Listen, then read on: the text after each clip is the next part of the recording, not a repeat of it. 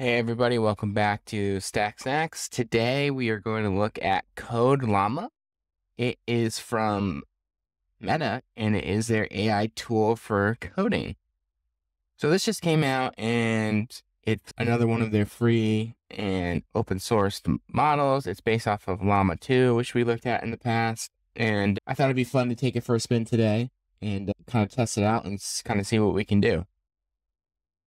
So the good people over at Perplexity Labs updated their Llama Chat playground to include Code Llama, so we have an opportunity to run it without installing it, which is great because I was about to do that. So thank you guys.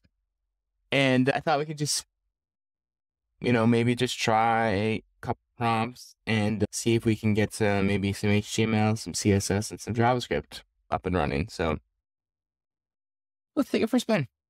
So, all right, let's start with just getting some HTML up and running. So let's see, can you give me a boilerplate for marketing? Okay, that's pretty good, but I should have asked for HTML. All right, so it is impressively writing out quite a bit of, looks like almost like a Bootstrap template. Wow, it's still going. All right, that's too big, so it didn't finish. But one cool thing about this setup here is you can see it took less than a second to start outputting.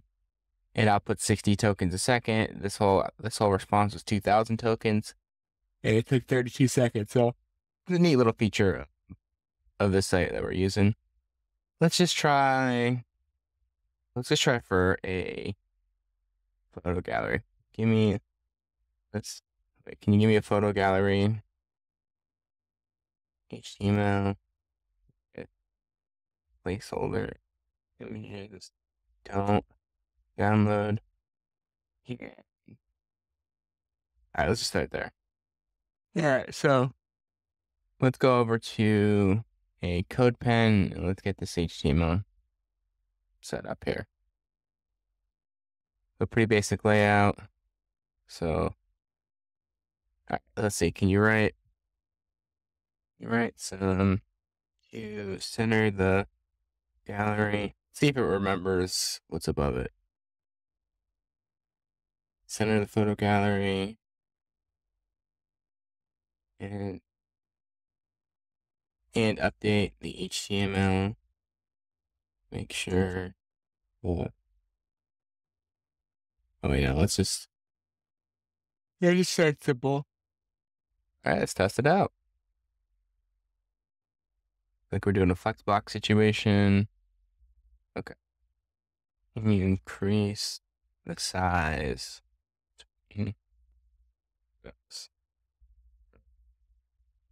Interesting. What I wanted to do is see if I can get some space in between the photos. So, can you to have some space? Like I need to be more declarative. So it already forgot the class names that we were working with. But let's see how. Okay. Let's just try to see how good it remembers. I mean, how good the code is. So we're always gonna have to probably tweak a little bit. Actually, let's try something. So let's reference the HTML again. So this is the HTML for a photo gallery that we are working with. Let's just see what happens when I paste it in. Oh, so that just dial it for me. Okay. Now you write some JavaScript to make the images pop. All right, let's try out the JavaScript. So let's look at the code. I mean, code that would definitely work in a modal, but it's not remembering what we did. So let's try to start all over again. Let's write a bit of prompt. Can you write a photo gallery that is centered? Let's just try to write it all. Centering page using CSS grid for layout. And gallery has 6 images. are all placeholder images. We do download. Also, we only to display 3 images. Please. It's some JavaScript to move the images to to change the images, the hit of a button, click of a button, click up.